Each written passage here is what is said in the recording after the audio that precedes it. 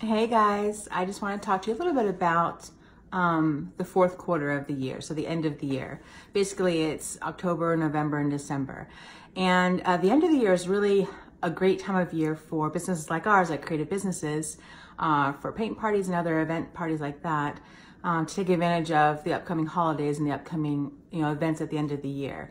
Just like when you go to the stores, and actually they started, of course, months ago, but when you go to the stores and they're already putting out, obviously they already have it out now, but months ago they had, Halloween stuff and they had Christmas stuff already and stuff like that. So they always plan really far ahead for those, even though it's ridiculous when it's summer and it's hot out and you go to the store and you see all the stuff for, winter and Thanksgiving and, Halloween and Christmas and things like that. So, but the one thing to take from that is that they plan ahead.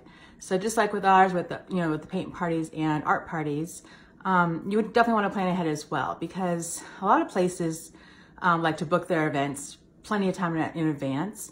So you definitely want to take advantage of that. And the fourth quarter of the year, the end of the year, is really one of the most profitable times of year for businesses like ours. It's almost like 3 times. You would pretty much make it almost about 3 times as much as you make the rest of the year at the end of the year at the fourth quarter. So I want to make sure that you take the time to take advantage of that. And if you haven't already, make sure that you plan out your parties. You want to contact all the places you've already contacted before and follow up with them.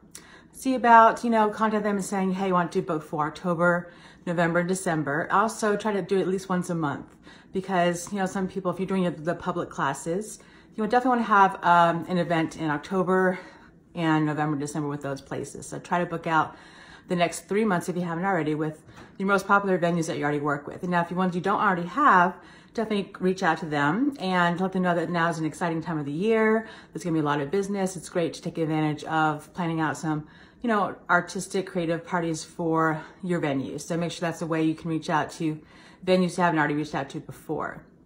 So like I said, take a chance to follow up with all the ones that you've already worked with. Make sure that you have some fourth quarter parties, especially around, when it gets closer to November, December, it even gets even busier. Sometimes you might even want to book, twice in 1 month to make sure that you take advantage of all the people that want to have their events, when they want to go out with their friends, with their family, your coworkers, stuff like that. So that's for your public classes. Now for private events, that's a whole nother story. So private events is a huge, huge part of the business. And you would definitely want to make sure that you go through your list. If you don't already, if you have one, go through your list. Contact all the people that you've done private parties with you before and reach out to them about booking events coming up. And also you want to make sure that you let them know about, the timing of things. You want them to know that, please book with us quick, because we're filling up with our calendars soon, because obviously your calendars get filled up pretty quick. So you want to make sure that it's not just open-ended. You want to make sure that you have some sort of a timeline about when they can book with you. It also helps them to, commit to booking with you and stuff like that. So if you just leave stuff open-ended saying, hey, book with us anytime, then they'll just book with you anytime. So if you say, hey, time's running out, make sure you get in for the holidays, get your time and get yourself booked for your private event upcoming. There are spaces that are limited, our calendars filling up, stuff like that. That helps them see the urgency in booking with you quicker. So first follow up with all the places you've worked with in the past for private events. And it can be, individuals that did their, like a friend party or a family party, or it can be, businesses and even corporate events. Now the ones you haven't worked with yet, make sure you reach out to a lot of places around. Places are always booking for their work parties, team building. There's so many places working for work parties. So whether it's a corporate type work party or even like a small work party, like a dental office, all of them usually have work parties. And this is paint parties are a great, great activity for those. So make sure you reach out to as many places as you can and just let them know that you're available for those type of events, so that make sure that they know about you and start booking those parties, because again, your calendar is going to fill up really quick. So make sure that and of course if you want to, but now's a great time to make all that extra money for the rest of the year when your parties are slow.